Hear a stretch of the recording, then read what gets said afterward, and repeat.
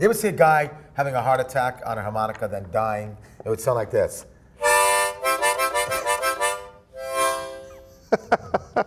He is Ron Jeremy, everybody. Ron Jeremy, well-known actor, done a lot of adult entertainment and in the mainstream as well. Ron, thanks for joining us. Thank you. You know why I'm doing this, by the way? Tell me about the harmonica. Where does that come Because John Popper gave this to me as a gift. John Popper is probably the best harmonica player out now, really. The band called Blues Traveler. And John Popper is coming to the Ponderosa Sun Club for the Nudes of Poppin' Miss Nude North America Pageant. This is coming Sunday, June 20th. Daytime show, an hour and 20 minutes out of Chicago. The Ponderosa's in Roselawn, Indiana, near Merrillville. My 28th year doing the show. I've had Kid Rock, I've had Korn, I've had Slash, I've had all the big stars. And now we got 6,000 people in the audience, nice. 100 naked girls on stage, and 20 guys competing for the ladies who want to watch. And that's the show. And I got my harmonica from John Popper. How is the talent that comes out there? Pretty good? They're gorgeous. You got the best dancers in the Midwest.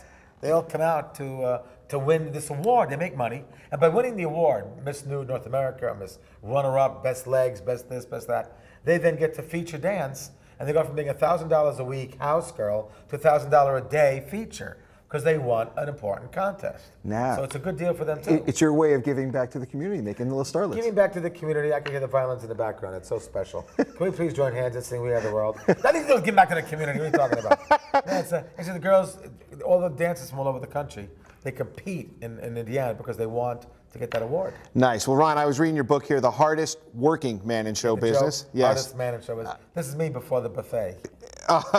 You look great. We'll get shots. There you go.